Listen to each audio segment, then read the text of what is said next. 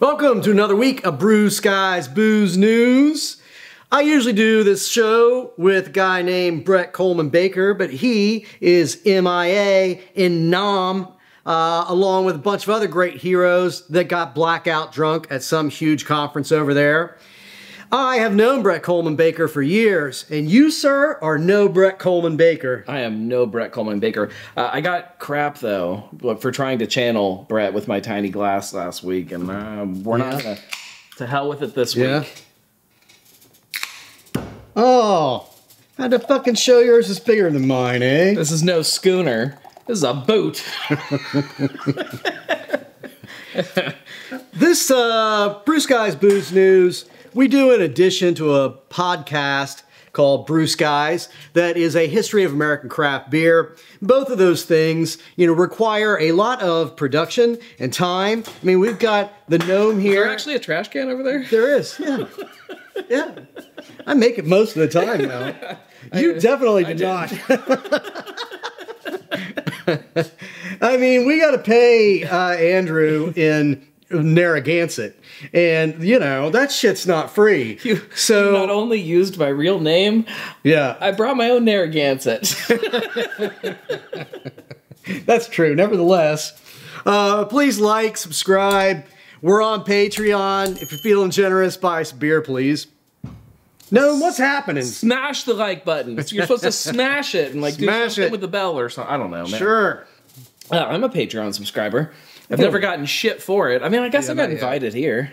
Maybe if you subscribe to Patreon enough, they'll invite you to come sit in this. This is not as nice as it looks when you're watching it from this side. Like, everything on this side is terrible. Like, there's smoke over there. Like, everything's falling apart. Like, there's holes in the there are holes in the floor. There are literal holes in the floor.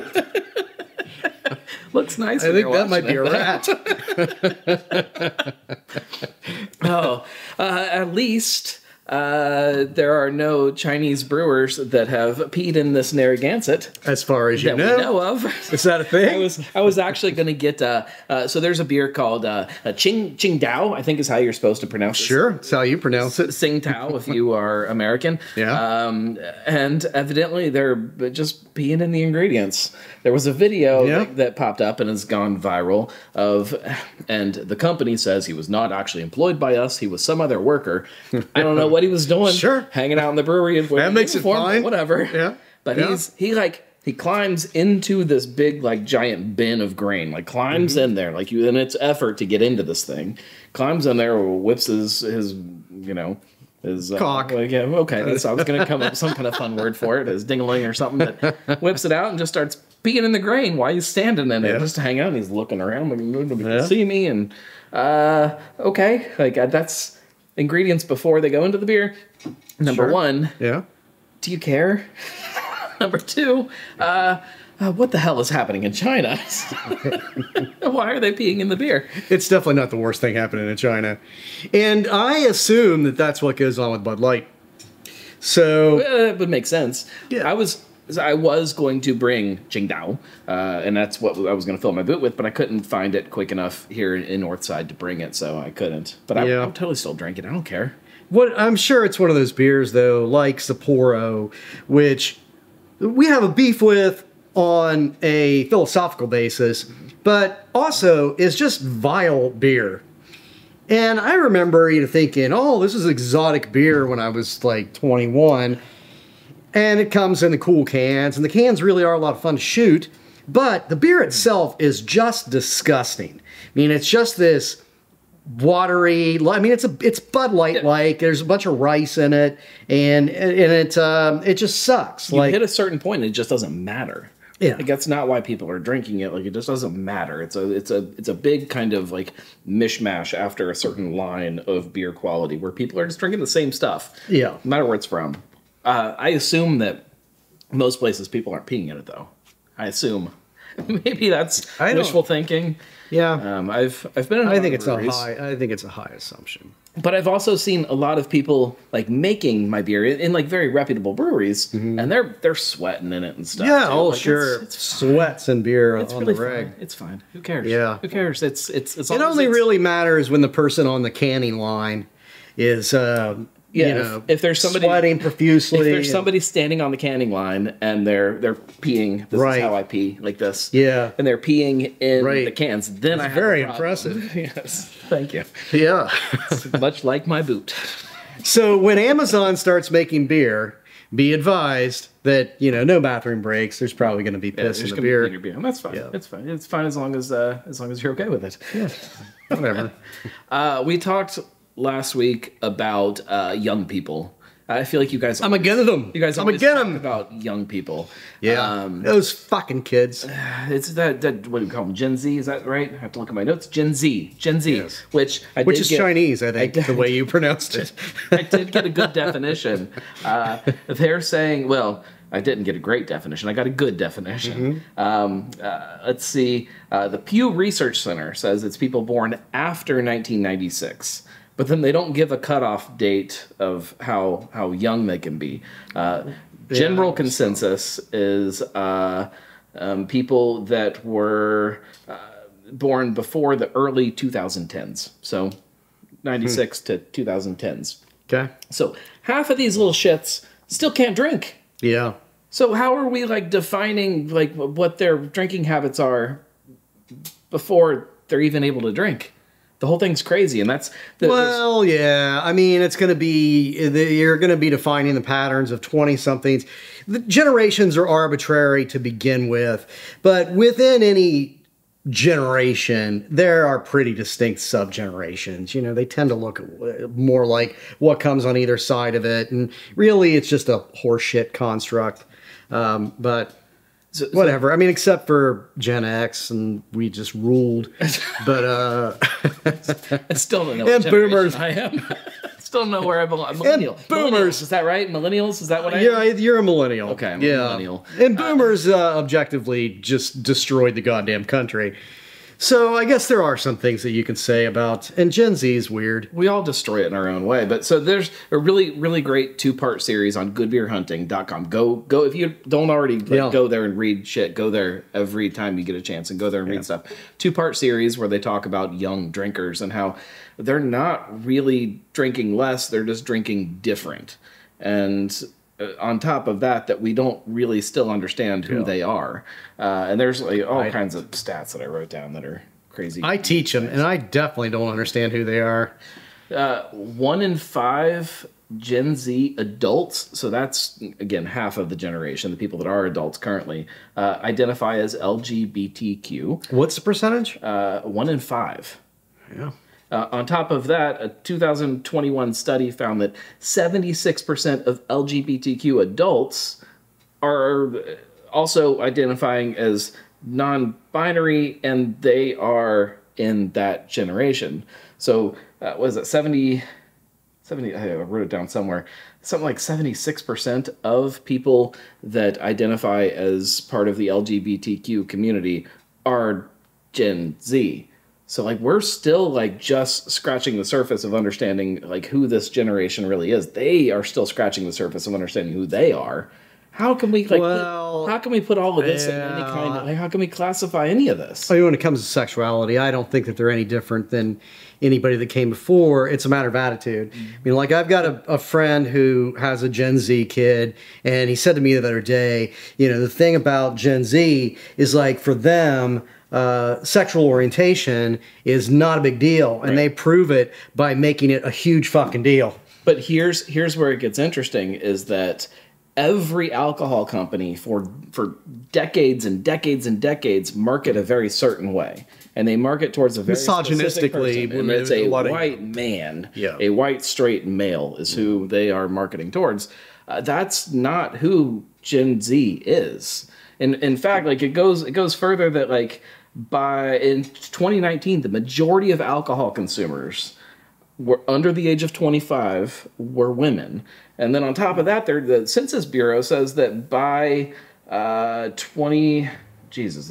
everything's chaos here. By 2026, the majority of drinkers will be non-white women from that generation. Well, they're the ones getting all the jobs now. Nobody else can afford to drink. So the marketing has to change if these alcohol companies want Gen Z to be drinking their products. They they're looking for something that communicates to them, and Bud Light may not be it. No, they're not. There's definite downtrends in light beer, and really good, because why did anybody ever drink light beer? Because they don't like the taste of beer and they wanted to get drunk. So there are just a lot better options for that now. So I don't think that, less people drinking light beer doesn't really mean anything to me. But if beer as a beverage wants to hold its own, it is going to need to shift its mentality and its image and how it thinks about marketing. Well, every beverage, bourbon for decades has been this male-dominated thing too, of these guys, sitting in the back room with their cigars and playing pool and sipping their bourbon. It's all a load of horse shit. Like, I just figure out different ways to market to different people and market to those people.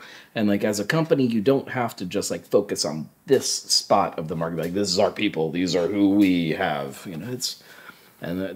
Hopefully they're figuring that out, I guess. Here at Bruce Guys, we believe in pandering like fuck to whoever is going to smash that like button. Smash the like button. We really don't. We've managed to offend everybody. Can you smash a Patreon subscription? How do you do it? Do you kick it? Kick your Patreon subscription? I guess. I don't know. Just do it. Just click the thing, please. But this idea that young people aren't drinking is a load of horseshit. They're all drinking the same. In fact, people are still drinking the same amount they always have. Gallup does this study. They've been doing it since the 40s, where they figure out what people are drinking, how often they're drinking, and how much they're drinking. And in 1940, a long time ago, people were drinking 2.3 gallons per capita in this country. What do you think they're drinking today? You got to tell me 2.3 gallons. It's 2.3 gallons. Everybody is still drinking the same amount. They're just drinking different shit. It's just everybody's just drinking however they feel comfortable. And if you make them comfortable, they're going to drink your stuff. Yeah. It's very simple. So make it sugary. I disagree that sugar is the solution to everything. I just think that the sugary beverages have been better about pandering towards everybody. Sure. I mean, they're an easy gateway. And yeah, if you combine that with the marketing of hitting young generations, then who can't get behind that stupid rabbit that can't get his cereal? Everybody loves him. Sure. But Bud Light pisses off half of the country. Well, so like it's a scope of things. That's not. Yeah, I mean, that was really. There's half the country to blame for that, more than Bud Light. But I blame the entire country for what happened with Bud Light. It's everybody's fault. I mean, so we talked about the whole Bud Light thing a couple of times before I finally watched that short little clip that enraged half the nation. And I'm like, what the hell? Where was the anything to this? Can you imagine what that does to her, to Dylan? Oh my God. This idea, how do you think how do you not, number one, think you have some kind of power over things that you don't at that point? Right. Oh God, I can kill any company. Yeah. At this point. Yeah. I can do whatever I want. Yeah. But then on the other hand, you're oh my God, the world hates me. There's so many people out there that all I have to do is say, hey, I like this restaurant, and people are now gonna just burn it to the ground. It's such a weird thing. I would love to do that interview actually, because it would have to be, there would have to be a duality to it. I mean, for one thing, who would have known who that person was but for the Bud Light nonsense? First time I heard about her. So there's that. I mean, there's the whole sort of being rocketed to fame, and okay, you're hated, but you haven't done anything embarrassing or dickish to be hated. You know, you're hated for being you. And well, she's probably done like she's in your life. You've probably done something that is probably way worse. That like you were probably like a real asshole at some point. Like we've all been assholes at some point. This was not the thing that you could like point at and be like, "Hey, you did this and this was bad." I do something more asshole-ish by Tuesday of every given week. She didn't really do anything asshole-ish at all. All right. See that? Okay. Well, you're closer. They also can't see if it went in. Well, you can hear it. Yeah. Cheers. Is it proper etiquette to drink your boot with two hands, or are you supposed to use one? I don't know. I think it's a two-handed thing. I don't know. Depends on how drunk. It needs some kind of a handle. Yeah. So, how do you feel about weed? I'm for it. I'm for it too. I think it freaks me out, especially now, like this weird in between world we live in. Yeah. So Southern Glazers is the biggest alcohol or I think technically spirits and wine distributor in the country. I think is how it's probably specifically worded. Very big distributor, huge, tons of money. They've been building this side of their business of hemp-derived products. You have to word it very carefully. It's hemp-derived. It is not weed. Since 2021, I think. Building all these brands. But which means what from a legal standpoint? It's like fizzy weed water. Okay, so it has THC in it. You're not like hiding behind CBD. No. There's some of that is CBD. Some of it is THC, but it's not. There's some kind of molecule bonding something.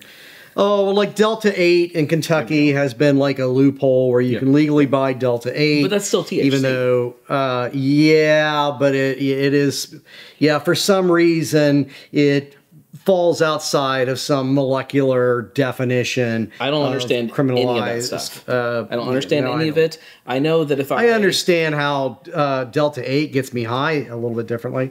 You got to smoke but I still get high. Yes, and so like it's still definitely I don't get it. High. So whatever. But the beverages that have this Delta 8 or other hemp derived products are legal. No, they're not. I don't know that they're. I don't know. Some places, I don't know how this works. I don't know how it works, but there is lots of beverages that have this hemp-derived product in them.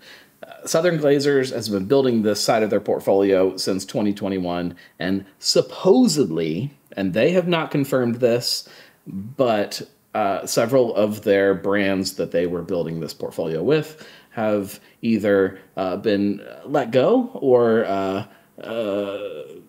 they've severed the business relationship amicably. Sure. Whatever. Amityville. Narragansett. I struggle with Argentina. Amicable is your... I will always refer to as Argentinian. That's as you should watch actually. Last week's episode. It's a new name. But what does this mean for these hemp-derived beverages? Is this like some kind of doom hammer of death for what this side of the beverage market could be? I suspect that they're probably just ahead of the market, but the market's not defined yet. The same thing happened. I mean, like when marijuana was legalized in Canada, people... Is that similar to Argentina? It's very similar, but it's north.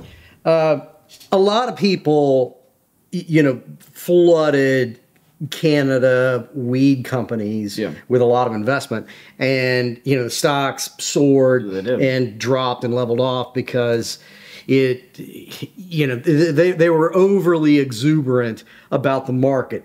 It doesn't mean that there isn't a market. I mean, I've gotten high as shit in Canada the past couple of years, and dispensaries in British Columbia, dispensaries are all over the place. So the market is doing fine. It just had to find itself. I think that it's going to grow to some extent, but there's also some level of plateau with it. When you legalize marijuana, there are people that will smoke or eat or drink marijuana that otherwise wouldn't. I mean, you are going to see an uptick in the use, period, the end, but it's also going to plateau. It doesn't mean that everybody's going to do it. It doesn't mean that everybody's going to start getting high all the time. No, but if the biggest distributor is saying, we're just not going to carry any of it anymore, like that, like what is that going to do to the market? Like to this, I don't know. It could strange to see them collapse it for this is all if they're actually backing out, which they have not confirmed.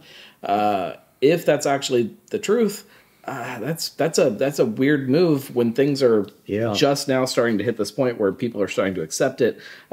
Well, I shouldn't say this, but I have family members that I would have never dreamed. I shouldn't say any of this. Say it all. That are now imbibing in some kind of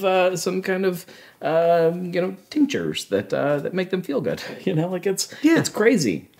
Well, the fantastic thing. I mean, actually, marijuana has never been my thing, which is not to say that I haven't smoked a lot of it, but it's never been my drug of choice. I do love legalized marijuana because you can really control what you're taking. I mean, 100%. Proper doses, effect. I mean, I am very much a sativa guy, and I like edibles. And, I know it's a precise thing as opposed to, is this brownie going to just send me into it's hallucinatory territory in the next hour? I love that I can walk into a bar and I can look at the tap list. I can see a beer and say, that's 8%. I know exactly how much alcohol that is and how it's going to make me feel after I drink that beer over the next half hour. Right. And that for a long time was not the case with weed. No. We go to your very party, consistent. Here's some weed. Okay, what's that going to do to me? I don't know. And so I love that side of where things are going. But this idea of them backing out of it is very strange to me. I don't know. I mean, have you drank these weed drinks? I have drank some weed drinks, but I'm going to have shameless plug. If you have not already got your tickets for Beer, Booze, and Bonks this year, my beer festival at Fulling Warehouse, November 11th, get your tickets, beerboozeandbonks.com. We're going to have weed waters there. There's a couple weed waters. And they got me a little high. Come and drink. Got me a little high. So just a word of warning. If it says weed, I don't think it says weed. It probably won't say weed. If this is something related to weed, don't drink it if you don't want to be high. I want to talk about vintage spirits. Okay. Do you know anything about this whole vintage spirits law in Kentucky? I do not. It's crazy stuff. And this is, full disclosure, one of my clients is Revival in Kentucky, and they are a vintage spirits shop. Full disclosure ahead of time. The Kentucky ABC is starting to crack down on a couple of these vintage spirits dealers. There is this weird law in Kentucky, and I say weird because there's only a couple places in the country where you can do this. Yeah. Some yahoo, anybody can walk in the store and say, hey, my grandpa died, and on his bar were these 15 bottles of bourbon or whatever. Right. Do you guys want to buy them? And the shop can say, yeah, we'll buy them from you, and then they'll resell them to other people. That's like an actual thing that can happen now. Yeah. Started in 2018, I think, passed in 2017, and went into effect in 2018. However, there have been several stores in the great state, the great Commonwealth of Kentucky, that have decided they're going to use this to kind of weasel their way into selling some stuff that may not be so vintage. Yeah. And the state is cracking down on it and cracking down very hard and threatening to take away licenses and making life very difficult for everybody. Well, shouldn't it have occurred to somebody to define vintage in that piece of legislation? They didn't very well. It is a spirit that is not currently available at a wholesaler. So it doesn't have a time restriction on it. So where is that weird, like, where is that line? Well, then, I mean, if you're going to craft that legislation that way, then you are asking for somebody to resell, you know, the Pappy bottle they only paid $400 for $1,400. But and so like, where is that, like, if I buy a bottle of bourbon, especially when you start talking like single barrel bourbon, like that bourbon is never available again. Like I could say that once that barrel of bourbon is sold, even if I call a distributor or a wholesaler and they say, oh yeah, we have this new version of Blanton's available, it's not this version of Blanton's. This bottle is not available because it was only available with this barrel. So that is now in this vintage spirits law. And that's what they're doing. That is what a lot of places that are using this vintage spirits law are doing. They, here's the fun stat, is a third of all sales under this vintage spirits law have been two brands. You want to guess? Blanton's and Pappy? Blanton's and Weller. Yeah. Are the Weller is essentially those are your two brands that are selling almost they're like you're talking thousands of bottles of Weller and Blanton's that are being dumped under this vintage spirits law, which are arguably vintage or not, but not the dusty stuff that's really fun. I get the intent of it. I mean, because I know people that are antique dealers and they were kind enough once to drink a bottle of pre-prohibition whiskey with me. And they did that in part, you know, just because obviously I'm fun to drink with, but secondarily because there wasn't a real... There was no outlet. Market for it, right. You know, it wasn't legal to sell it at the time that they had it in the state of Ohio. So... it didn't mean people weren't selling it, but you couldn't put it on a website and sell it, and there's no good reason for that. I mean, people want to collect it, and if it's a sealed bottle of liquor, whatever, it's gonna, it's whiskey, it's gonna age, it's gonna be fine, it's not gonna make you sick, or if it does, and you just pay $2,000 for it, and whatever, fuck you. So the point is, I understand the legislation, but that sounds like a problem of bad legislation. Yeah. It's you have to pay attention to how you write a piece of legislation. You touched on something that I think is really important there, that people are going to sell it no matter what. That whole market is going to exist. If somebody stumbles across a bottle of booze from pre-prohibition and they're like, I don't want to drink this, they're selling it to somebody that does, or somebody that wants to collect it and then kind of keep spreading it around until eventually somebody wants to drink it. There should be a way for the government to say, yep, you can legally sell that, and we're going to collect more tax money off of it. This is not a bad thing. The fact that the legislation exists, they just need to dial it in and be like, all right, so here's what it means. You can't go in and buy all of this year's Pappy and then resell it legally outside of the distillery because you decided that you're some kind of liquor scalping. Yeah, it's a weird kind of give and take that the state is going to have to figure out here. It's I'll tell you what depresses the shit out of me. This T-shirt that I'm wearing, it's vintage. It is vintage. I bought it at the show, and that is disturbing to me at this point. Doing the math in my head, that makes you a lot older than me. I think I was shitting my pants when you... Well, you might have been too, but for different reasons. Definitely pissing in a beer. Do you have a non-alcoholic story this week? I do have a non-alcoholic story this week, and it does not involve Argentina. Elon Musk. Oh, that guy. That guy. Is this about the beer that we talked about last week? The stupid Tesla beer? No. Okay, it's a relief. Even worse. Oh, no.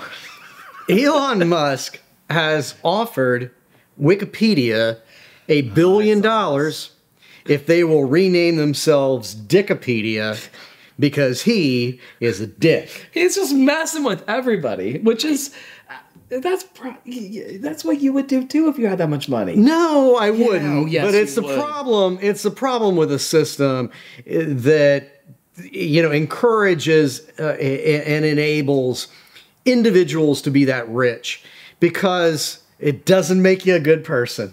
It just makes you really rich. And his problem, I love his problem with Wikipedia. I mean, it is fantastic, classic Elon Musk. He thinks Wikipedia has too much money. That's Elon Musk's problem with Wikipedia. They have too much money. Because they're a nonprofit, and he's like, what does Wikipedia need all this money for? Do they have too much money? Because they're always asking you to I don't donate. know how much. They are always asking you to donate. They are a nonprofit, and they update 44 million sites a month. Jesus. So they're doing a lot of work. And guess what Wikipedia doesn't do? Are they doing that much work, or like other people? That's the weird thing about Wikipedia, is that it's other people updating stuff too. That was the original problem with Wikipedia. So at least in theory today, there is somebody fact-checking every time you make an update to Wikipedia to make sure that it is accurate information. So that is a massive amount of work. And what has Wikipedia not done?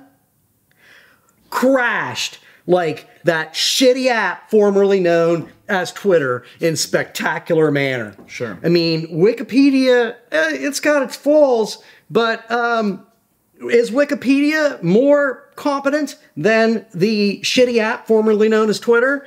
Absolutely it is. Are you run by smarter and better people? Are you on the Twitter machine?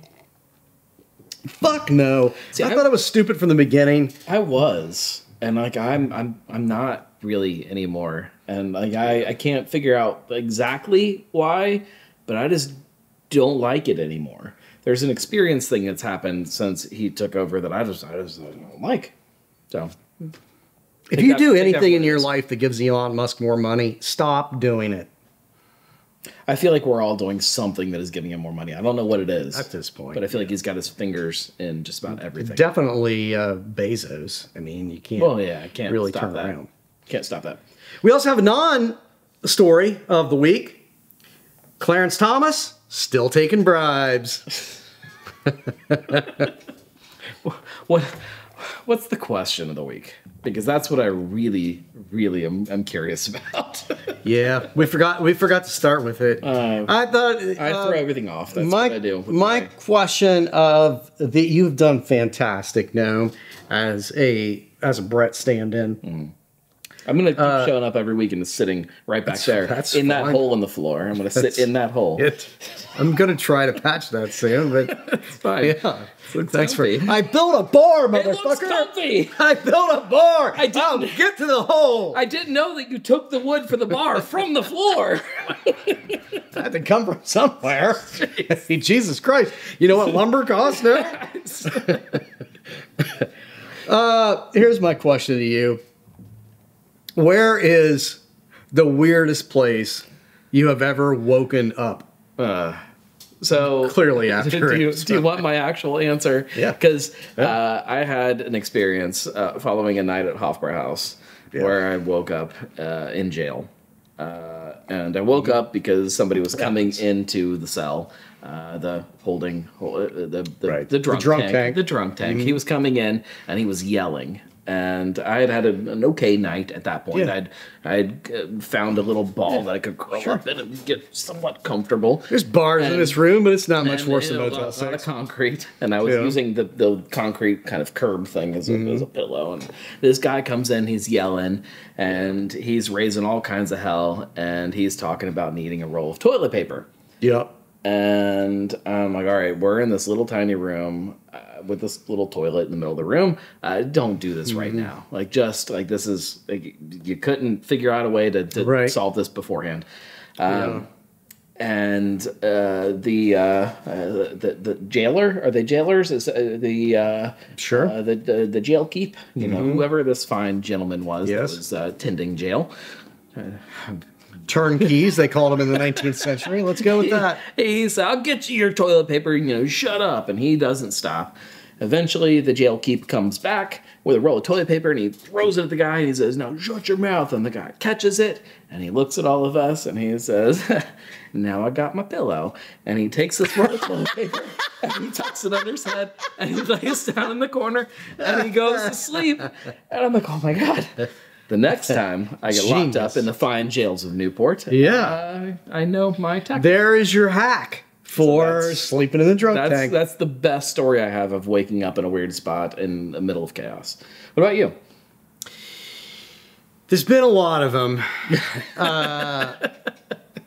And so, you know, I probably forget a lot. But one that really kind of sticks out to me, I was in Athens, and where I woke up in odd places all the time. But on one particular occasion, I was living that year on one of the higher, more residential street. Residential meaning like real people live there, interspersed with students, not just students. So I'm walking back to my house, but I apparently couldn't make it any more than about halfway down that street. Valiant effort. And so I laid down on this porch swing. I mean, I don't remember the process of laying down this porch swing. I woke up. And it was summer. It was summer semester. And by the time I wake up, it's bright, and it's like 1,000 degrees. And I'm on somebody's porch swing, and under me is a lot of my own sickness. And this porch swing, as I sit there, you know, looking at the sun, trying to remember who I am and figure out where I'm at, I realize this porch swing is right in front of this picture window, you know, with the curtains open and the TV on. So people are obviously drinking their coffee after breakfast. Yeah, they're obviously sitting right there. It's so beautiful and horrifying at the same time. And I had to try to figure out how to get off the porch without, like, breaching the window and not crawling in the mess that I had created below me. And it was ugly. I feel like if I actually lived post-college life in Athens, I feel like I would be okay with that. I'd be like, all right, hey man, like here's some breakfast, here's some toast, here's some eggs, and a cup of coffee if you need that. Here's the hose. Take care of this, and you know, pat your butt and like get on your way, young fella. That's what you say, but I lived in Clifton Heights for a long time. When I got out of law school, I moved to Cincinnati, and I bought a place in Clifton Heights right near UC. And there were a few years where... Clifton and Athens are two very different places. They are different, but I mean, there were years where I just took it, where I was like, this is karma. Because I was such a dick to my neighbors for 4 solid years that... You know, I'm gonna take this for a while, and I think I probably did. I think I probably took it for a good 4 years before I just started calling the cops. You did your time. Yeah. I feel good about working on my own karma on that one. You've worked it off somehow. Well, yeah, that. I mean, not the rest of it, but I try. It's been another week of Bruce Guy's Booze News. Gnome. Thanks for the past 2 weeks. Prost. Oh, that sounds good. Brett, we have a search party for in Vietnam, and we anticipate him being back almost certainly with malaria by next week. I saw a picture of him online. He looks like he's fine. Love you guys. Cheers. Smash the like button.